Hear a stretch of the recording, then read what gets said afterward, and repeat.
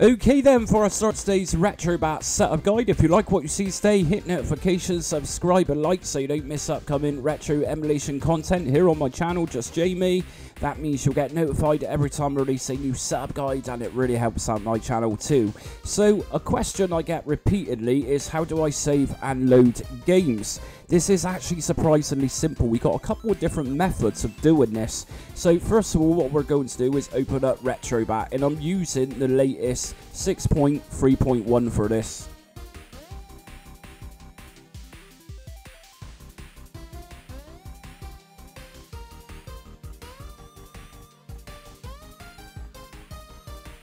Okay, so the first thing we need to do once we're inside a Retrobat is just press start button, which opens up main menu. From here, if we drop down to controller settings, we're going to map the controller first. So press A, or I'm using A on my Xbox controller to do this, and we're going to press OK.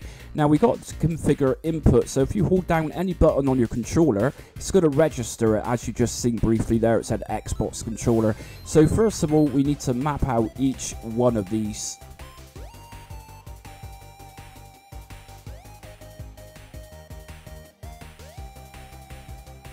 Okay, and finally we got hotkey. Now this one's very important, and you need to remember which button you're pressing to operate the hotkey. I'm going to press my Xbox button, the middle button, which close up that is. I'm going to press OK. Now we've got everything mapped out. What we're going to do is go into Sega Master System. I've got a game in here.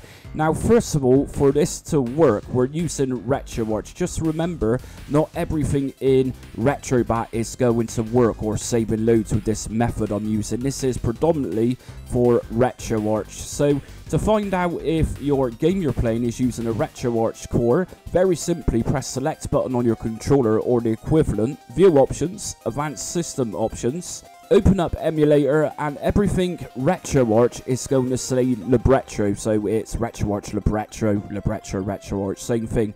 So generally around 75-80% systems are running Retroarch for your games, that is.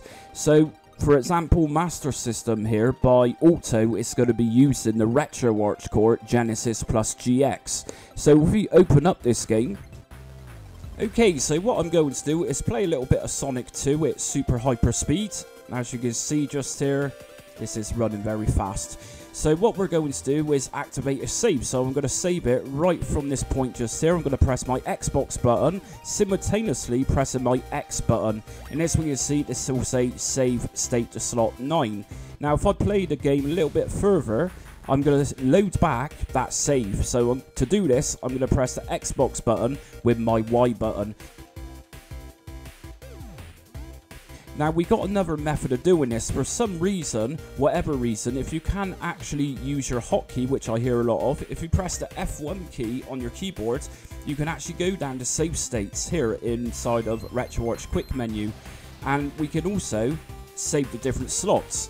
So for example, if I want to save to slot 16, save state, play the game a little bit further at super hyper speed.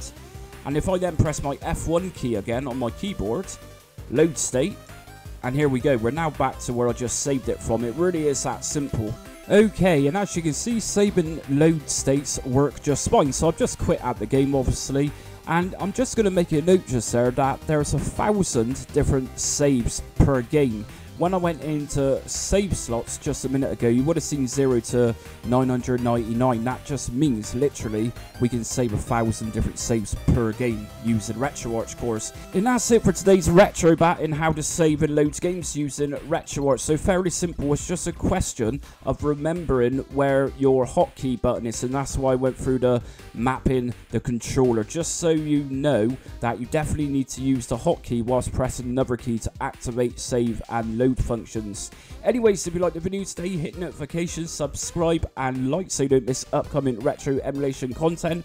I will also leave pinned in my comment section 2 of my Retrobat playlists. If there's a particular guide you're looking for, guaranteed I've highly likely covered it.